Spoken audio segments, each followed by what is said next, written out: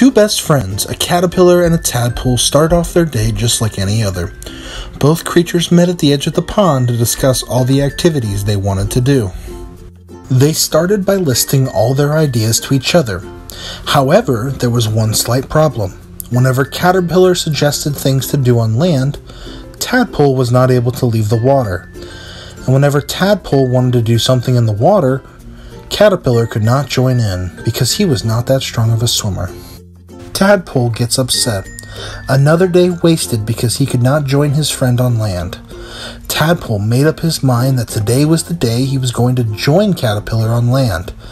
Tadpole springs up out of the water only to land on the ground unable to move.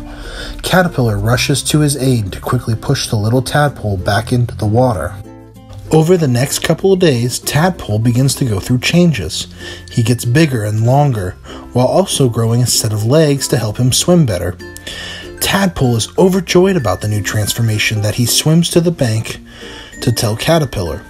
Caterpillar was happy for Tadpole, but also grew very tired more and more as the days went on. Tadpole thought Caterpillar did not want to be friends anymore.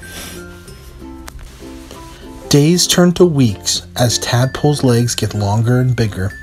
He felt like he was almost ready to go on land. However, Caterpillar was nowhere to be found. Tadpole promised that once he was able to go on land, he would go search for his lost friend.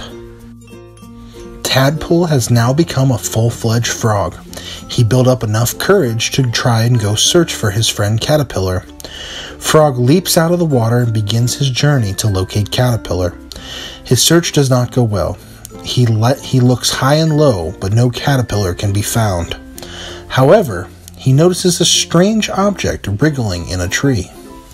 After a couple days of waiting, Frog notices something happen in the cocoon. It was wiggling and shaking much more than normal.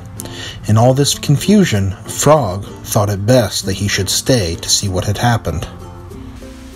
Out of the cocoon comes a big, beautiful butterfly. Frog is amazed at its beauty, but remembers that he is on a mission, and asks the butterfly if she has seen his friend Caterpillar. The butterfly laughs as he begins to tell Frog that she is Caterpillar, and went through some changes of her own. To Frog's amazement, he is elated to see his old friend once again, and they spend their time doing all the activities they couldn't do before. And now that they could play together, either on land or water.